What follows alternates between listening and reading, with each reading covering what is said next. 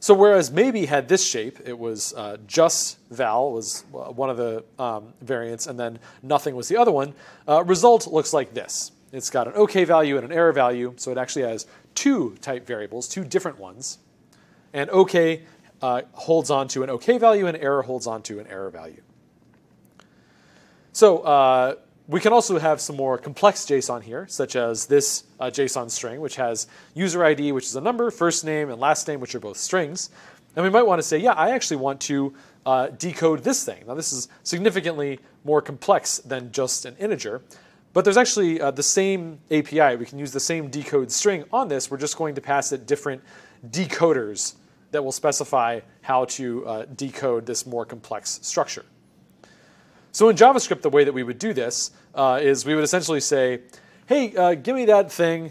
I'm just going to turn it from JSON into a JavaScript object. I'm going to assume that that worked. And then I'm just going to say json.id. Just assume that it worked, and then I can access this like ID field from there. Well, this is going to give me back undefined because there is no ID field here. There's user ID, but there's no actual ID field. So we can already see that this is a source of potential problems because, as we all know, if you've got undefined, that can also snake its way through your programs, eventually cause runtime exceptions, even worse stuff than not a number. So in TypeScript, by the way, this is also basically the same thing. They don't really do anything differently in this regard. They will assume if you decode some JSON that it's just got the shape that you say it is, and that may cause problems, that may cause runtime exceptions, but it's up to you to sort of get it right and not to make mistakes like this when dealing with data that may or may not actually have the shape that you think it does. Also, you can add an int annotation in TypeScript saying, like, I promise that ID is an int. Which can also just be wrong.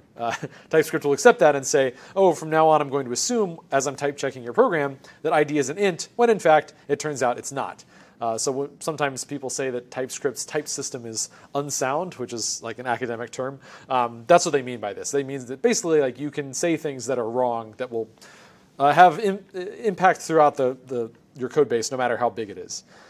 Okay, but in Elm, we don't want to do this. We're going to do something else to avoid these problems to make it so that as you're decoding this JSON, we're going to either have OK, in which case it succeeded and we definitely know what its shape is and it definitely is going to work the way we expect it to, or we're going to have an error, in which case decoding did not succeed, it was not in the shape that we expected, and we have to handle that some other way.